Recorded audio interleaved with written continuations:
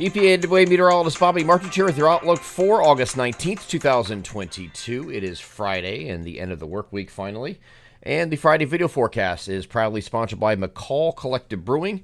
McCall is a family-owned and operated business with 2 locations in the Lehigh Valley. Their original Southside Allentown location at 102 East Susquehanna Street, and their newest location, McCall Collective Tap House in Trexlertown, located at 7743 Hamilton Boulevard. Their 2-year anniversary weekend of events is coming up next weekend, and it is a 3-day event taking place at both locations Friday, August 26th through Sunday, August 28th.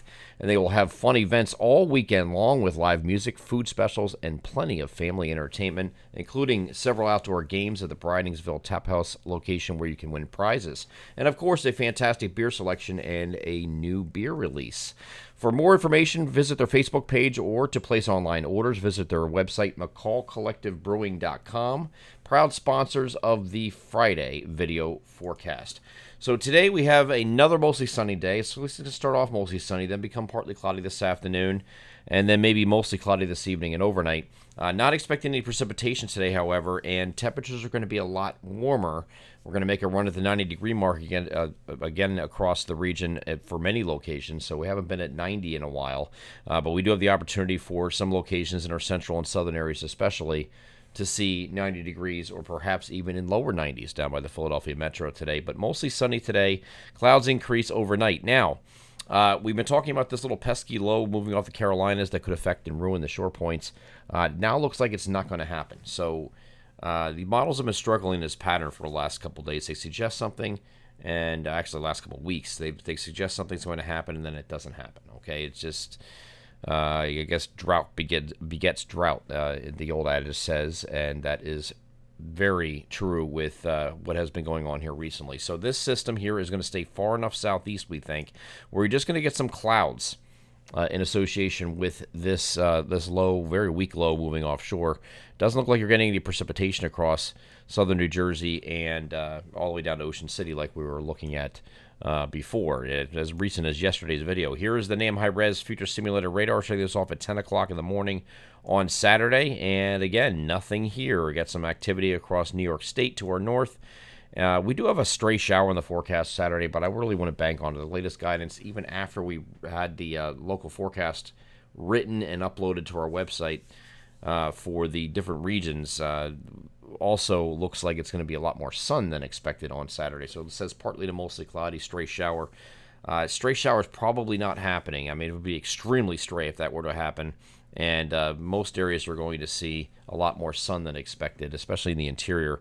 We will have some clouds early on. It's not going to be totally scot-free down here by these shore points. In the morning, you could have some clouds, and that should give way to sun in the afternoon. So a lot better of an outlook here for Saturday. And Sunday doesn't look too bad either until later in the day. So if you have anything going on this weekend down at the shore points, not as bad as it looked yesterday, and not as bad as it looked even for the interior. Now, I do think the interior is going to have a little bit more clouds to deal with on Sunday, because we're going to have those clouds increase during the afternoon here on Sunday as we have the next system moving toward the region. This is the European model, has the increase in clouds and just maybe some late-day showers moving in. So we have late-day shower possibilities here in the forecast for Sunday. It's going to be more likely late afternoon, evening, and overnight for that to occur when you have those showers occurring here on Sunday. Here's the NAM long range, kind of pretty much agrees with what the European model is trying to sell here. Some light showers moving in here, very late afternoon and evening, and that goes into the overnight period, as you can see here. So we'll see how this works out, but I think Monday is going to be your best day for some numerous scattered showers and perhaps even some thunderstorms. What this is with this, in this case here for Monday, here's Monday, right? We have an upper level low that is over the eastern Great Lakes. Kind of hard to see, but it's sitting out here, and it's spawning this surface low. Now, this is a very familiar thing. If you watched the videos over the last couple of weeks, you saw an upper level low that was supposed to help us out last week and bring us numerous scattered showers and thunderstorms, and that didn't happen. Okay, that was in the Monday through Wednesday time frame. This one's a little bit different. You have a little bit better upper air support for this to occur, so we could finally get something what we were expecting last week to happen this week coming up. Okay, so early next week here we have scattered showers and thunderstorms on Monday.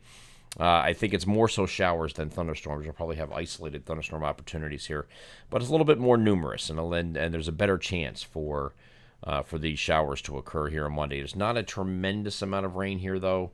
Because precipitable water content is still not incredibly high, but it's rain nevertheless, and we'll take it whatever we can get, okay? At this point, we just need rain, right?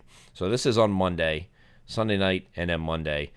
Goes into Monday evening. Then you get a little bit of break, and as the upper level low closes off and heads off to the northeast over New England, there's still some energy that's going to rotate around this, we think, here on Tuesday, just to give you a scattered showers opportunity for Tuesday as well, at least for parts of the area. So we'll see how this works out as we get closer throughout the week, but it looks like this is going to be, here's Tuesday. It looks like at least the interior locations are getting some more showers, diurnally driven showers, it looks like. So you're going to have some sun on Tuesday, partly sunny, or variably cloudy, whatever you want to call it, with a few showers possible with that in diurnal heating time in the afternoon. So Monday looks like the coolest day of this stretch because you will have plenty of clouds to deal with and you'll have the showers around. So temperatures on either side of 80 on Monday. But you see today 85 to 92, as you see above me, 85 to 92 with sunny to partly cloudy skies today, and then a little bit cooler on Saturday, but I'm not sure that's going to be entirely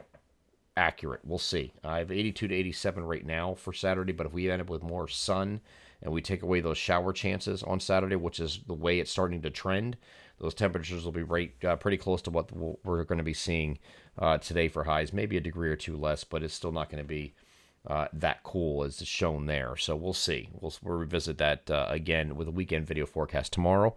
Once we get to Wednesday, I think that everything's cleared out. And we're back to mostly sunny skies on Wednesday and then partly cloudy skies to round out our 7-day forecast period here on Thursday.